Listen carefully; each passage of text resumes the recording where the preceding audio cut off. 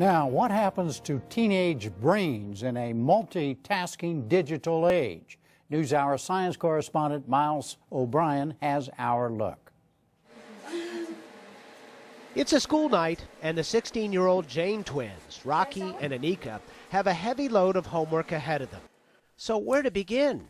How 20th century of me to think that way. The correct answer is do everything all at once. Well, right now I'm working on my physics lab and my Hamlet essay.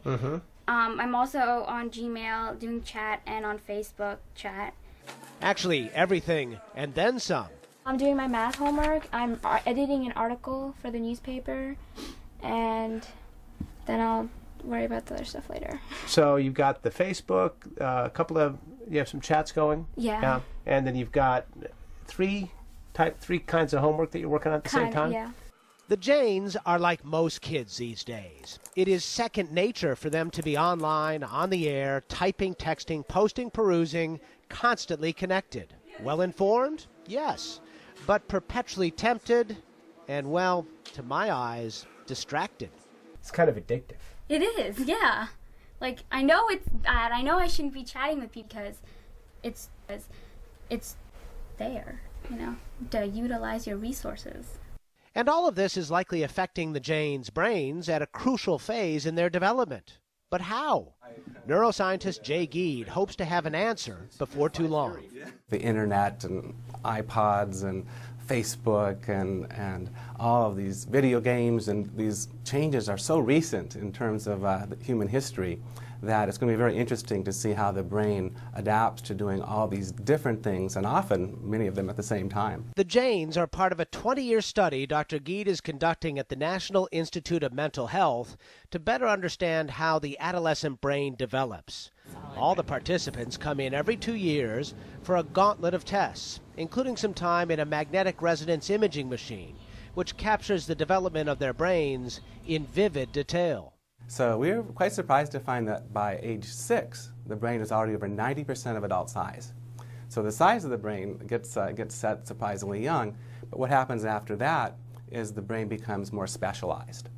And it does this through a process called pruning.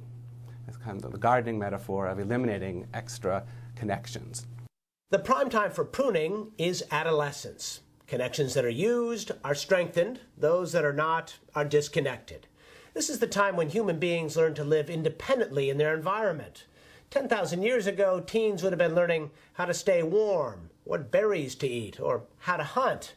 Today, they're learning how to drink from a technological fire hose. And in fact, in their adult jobs, they may be doing a lot of multitasking. But the other side of that coin is, will they become less good at focusing on one task, of being able to do one thing really well? This is something I think a lot about when I'm not distracted by my own multitasking. Why? Well, because of these tech-savvy characters with voracious appetites for the online smorgasbord. That's my 18-year-old son, Murrah. Oh, suck it. Yo, dude, I have 16 kills. Answering the call of duty with his pal, Dylan. Murrah wins! On the other side of the apartment is 16-year-old Connery, who presides over a nonstop virtual salon. She and her coterie connect via text, instant messages, Facebook, and video chats. Are you doing homework, Connery? No, no. Not even close? No. What are you doing? I'm looking at funny pictures on Facebook. Watch what happens when I try to interview her. Here's a big question, though.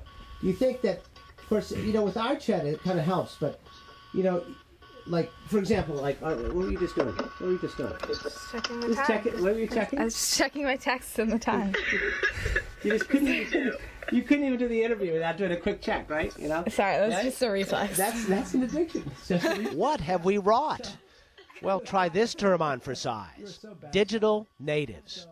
Digital natives are essentially young people who grow up with the technology 24/7. Their brains are wired to use it well, use it effectively. Gary Small is a psychiatry professor at UCLA and co-author of iBrain, Surviving the Technological Alteration of the Modern Mind. He says we're creating a generation of technology addicts. For real. You see, every time we do something new and fun, our brain rewards us with a jolt of a chemical called dopamine. It's the drug our body secretes when we do something pleasurable and or addictive. What the technology really does, it accelerates anything that is human, anything that we like. We can get addicted to being connected with other people through texting, through social networking, all kinds of programs that are very seductive to our brains. It is seductive no matter what the age, but is it efficient? Can we really multitask? Well, yes, with a caveat. We can do it, but at tremendous cost. You can't do two tasks as well as you can do each one separately. Neuroscientist Marcel Just is doing some groundbreaking research on the human brain at Carnegie Mellon University. So we pay a big penalty for doing two things at once.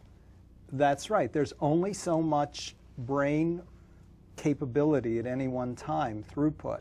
And you can divide it down as much as you want to, but the price will be even higher then. Like driving and talking on the phone. A few years ago, Just did a study on this. His conclusion, even an idle conversation takes a 40% bite out of your brain power. You might as well be drunk. So multitasking is not a myth, but efficient multitasking might be. Yes, multitasking with no cost is a myth. I think there's no free lunch there. Oh boy, a little nervous. But some people are better multitaskers than others, and it is harder for us non-digital natives, which is what brought me to Carnegie Mellon for a multitasking challenge. With headphones on, I tried to correctly answer a series of simultaneous questions like these.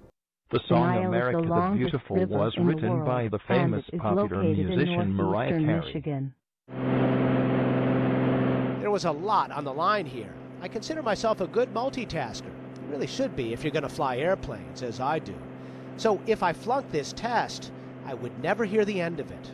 But only 40% of the students in the initial study passed. So 100% on left and right, and 93% on dual. 93 on dual. So you got it. Phew. I'm ready. Enough to save multitasking face and get me into the functional MRI, which images blood flow in the brain to show which areas are in use.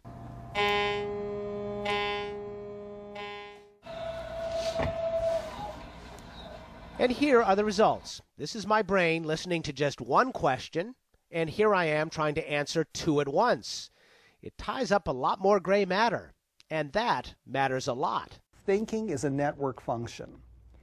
Now, if you ask your brain to do two thinking tasks simultaneously, the two networks have to work at the same time. They have to communicate over the same channels. So can we train our brains to do better?